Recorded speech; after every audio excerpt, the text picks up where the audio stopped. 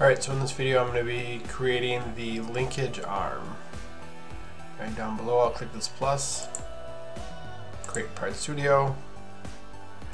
Again I'm going to right click and rename it linkage arm.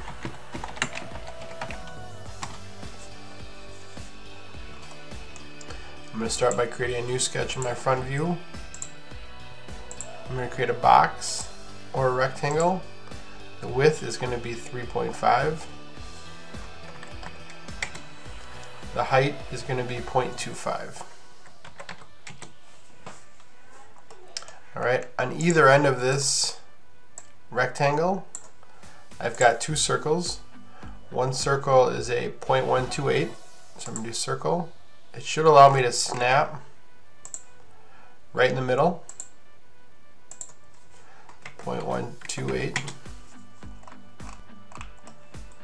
Another one at this end.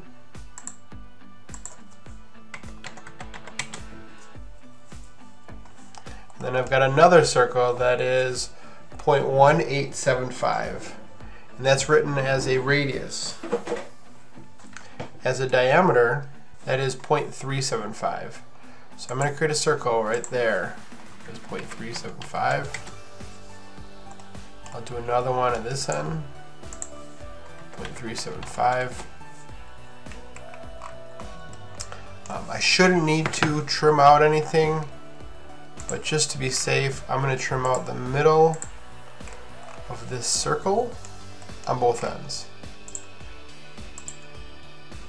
I can hit my finished sketch, go to my isometric view, go ahead and extrude this, making sure to click on all of my parts.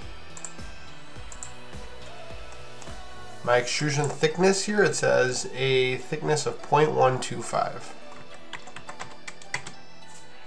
And there it is. I'll go through and turn my planes off because I don't need them on. And that's my linkage arm.